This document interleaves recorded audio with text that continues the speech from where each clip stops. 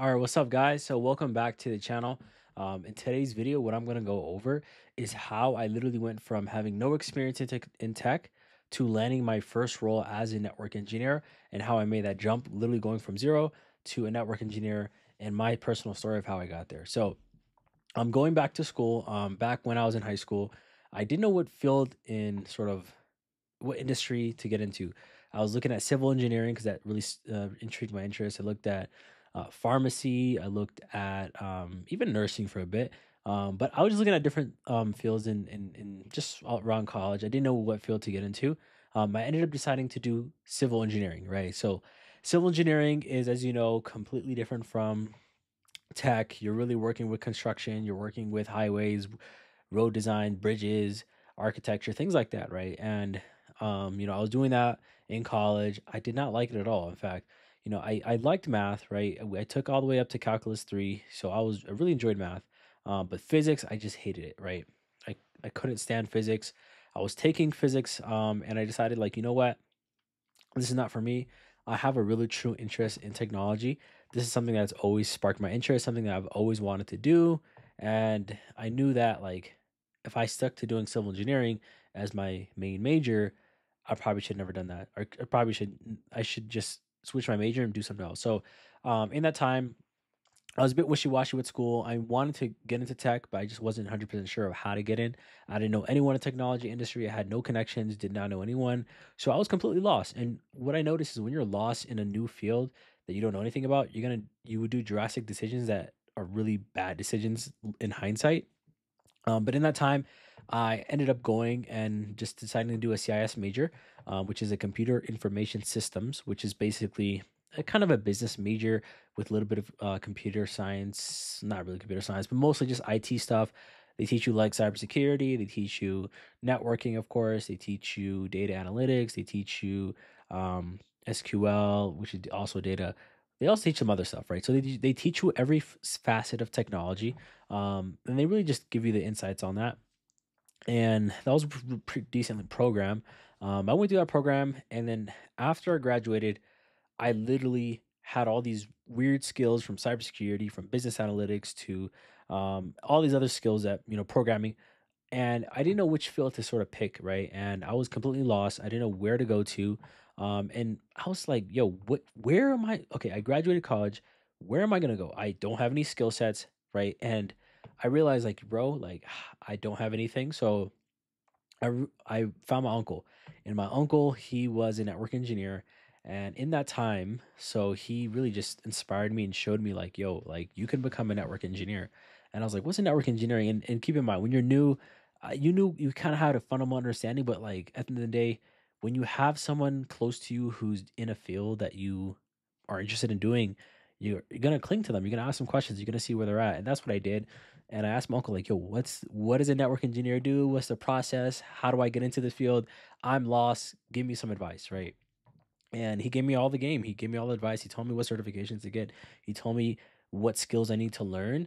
And I ended up just going crazy, went on packet tracer and did all that stuff. So I ended up getting all those skills, right? And that in and of itself, if I had that when I was 18, I'd rather just do that and get those skills, because I realized, like, yo, I can't believe I went through all this college curriculum. I did all of it. And at the end of the day, I had no skills that the job market wanted, right? I was a college grad, awesome, but I didn't have the required skills, right? And that was a big mistake, in my honest opinion, because I realized, like, wait, how am I going to get a job if I don't have the skills? So I asked my uncle. He gave me all the skills. I ended up getting my CCNA certification back then in 2021, and I got that certification. Then I was like, okay, cool. I have the certification. I got the skills. I've been doing packet tracer. I've been doing labs, and that's the most important thing that I focused on, was doing a ton of labs, tons of practice. Asking my uncle, picking his brain, asking him, how do you do this? What do you do this in day to day basis? What does an average person do as a network engineer? What's your day to day life? What should I learn? What should I focus on? Right? And I did all that. Right? And once I did all that, and I really honed in on those skills, I started to realize, like, okay, cool. I got the skills. I got that. Next step is, he just started told me, like, hey, you have all the skills. You just start applying for jobs. And I ended up applying for jobs. Ended up finding a position as a network engineer that I still work today. And if it wasn't for my uncle, I probably would have never been in this position, right? And I'm so thankful for him teaching me, showing me the skills, showing me the skill sets to learn. Because if it wasn't for him, to be honest, I would have probably been the person who's looking at software engineering, look at data analytics, looking at cybersecurity, trying to find out which field in tech to go into. And I'd be completely lost, completely confused, and wondering which field I should go into, right? And I've been in this jungle, right, where you're on YouTube, analysis paralysis, watching video after video after video, right? Um, Trying to find which area in tech to get into. And guess what? All those hours that I wasted watching all those videos, deciding where to go into, I could have just picked one field, stuck to it, mastered it, got a position, and then get even more skills at the end of the day. Because at the end of the day, if your goal is to get a job, pick a field and stick to it. Don't get too dramatic on which field is better than other, which is more saturated than another one. Although I do believe network engineering is the best, right? But you got to just pick a field and stick to it, guys. Like, don't focus too much on like, oh, it's is it difficult? Is it this? The more you think about stuff, I'm just gonna be honest. The more you look at into things, the worse it gets, right? The more you look into things, the worse it gets. So, ended up landing a job as a network engineer, and I feel like I ran too much, but I went to the job as a network engineer, and after I got the job, here's the thing: like I had the biggest FOMO, not FOMO, I had the biggest like imposter syndrome ever, right? A biggest imposter syndrome ever because here's the thing, right?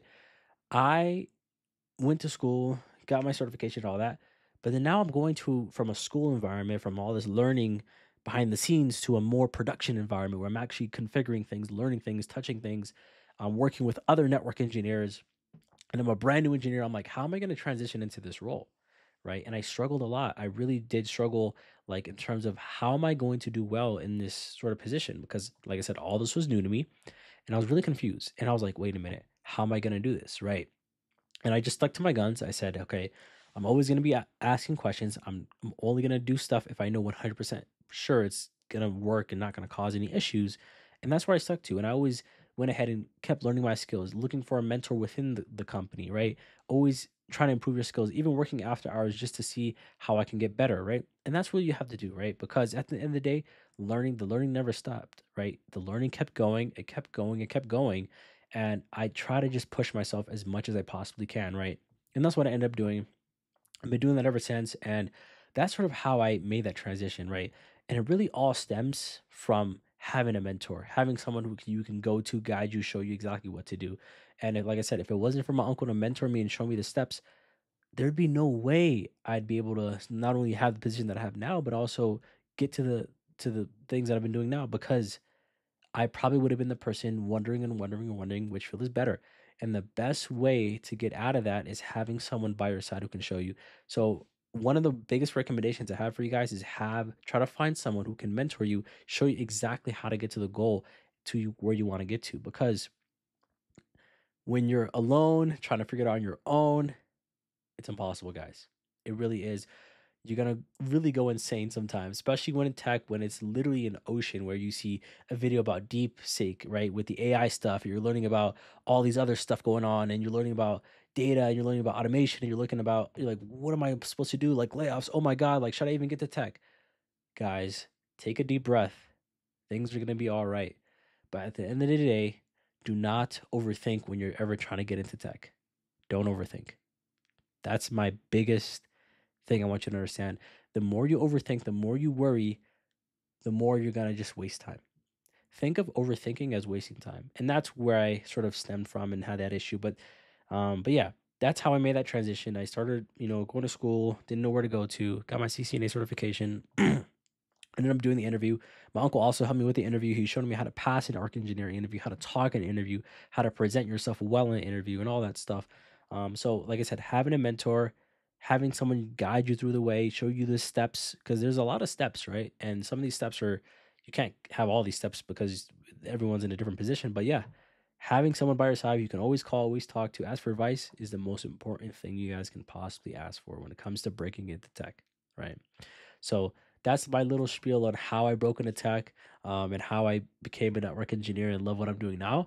But yeah, if you guys want to learn more on how to become a network engineer or just looking for someone to mentor you, feel free to click the link down below where you could see my mentorship program if you're interested in that. where I can teach you exactly how to become a network engineer, and teach you all the steps that are required to become a network engineer. But also, if you guys like the video, give it a thumbs up. Please give it a thumbs up. If you want to see more videos like this, go ahead and please feel free to subscribe. I want to continue to make more videos and stuff like this. So if you guys find these types of videos helpful, feel free to let me know and I can make more videos like this. And I hope you guys have a good rest of your day and peace.